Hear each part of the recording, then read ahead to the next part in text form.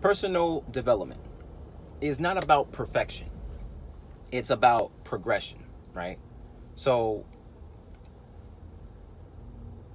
I think of it as every day I got to get better. Every day is another brick. Every day is another moment. Every day is another challenge. You consistently tackle that day. So you hear people talk about personal development conferences, improvement books, and yada, yada, yada. But getting better every day is a small step. It's a small inclination. It's a small growth. Consistently over time, that becomes beautiful, right? If you keep comparing yourself to others, that's going to take a big hit on your personal development.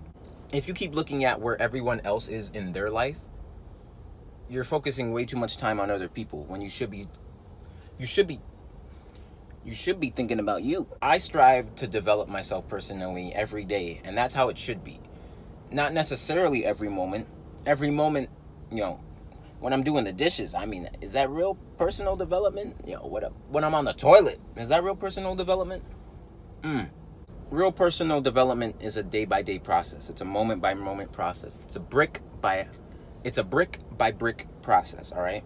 There are only so many times you can actually ever fail at personal development, and that's when you quit. Like when you quit and you give up on yourself, or if you die. Is that plain and simple, really?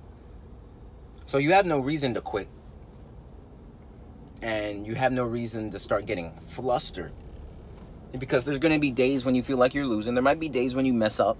There might be days when you lose or waste a moment, you waste time, you talk to the wrong people, you experience the wrong things. But every day is part of that learning process, and every day is how you get better, right? It makes sense. It's so simple. No, it's not.